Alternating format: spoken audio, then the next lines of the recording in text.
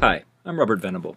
In this tutorial I'm going to show you how to beef up your kick drum sound in Pro Tools using a 50 or 60 Hz tone triggered by the original kick drum. Here in Pro Tools I already have a track pulled up with a kick drum.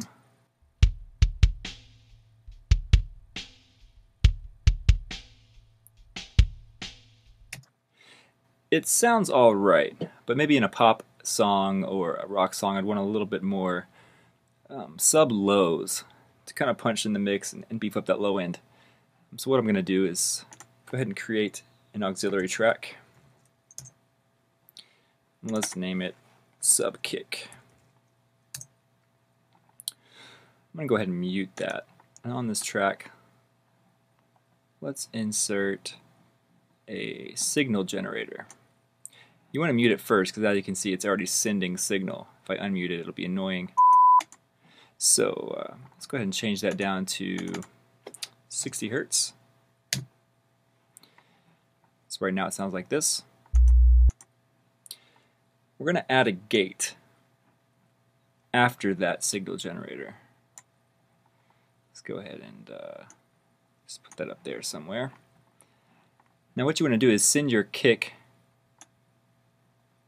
to a bus 1 in this case.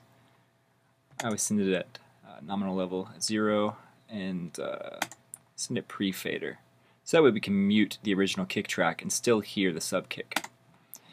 And on the key input on the gate, you're going to accept bus 1, the same bus that you sent the kick track to.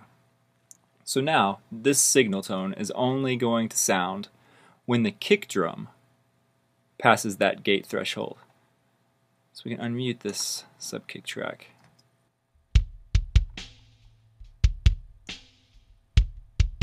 Now you might not be able to hear much right now. Let's go ahead and set this tone up a little bit so you can, this frequency up, so you can hear what it's doing.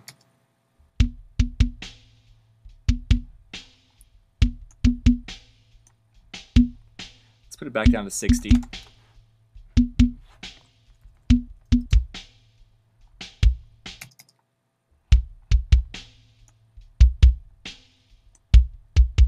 Now that's a bit extreme. Let's adjust this a little bit.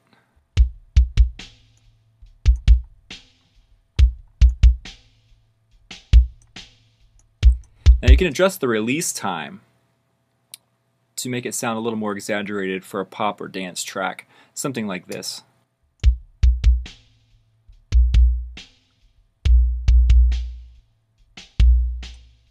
Now a lot of engineers will tend to tune the kick drum to the key of the song.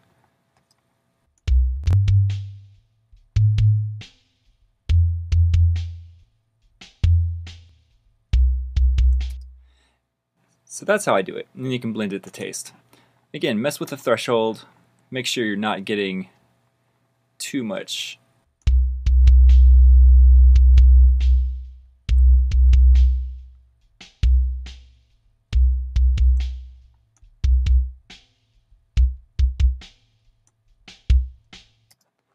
And that's how you do it.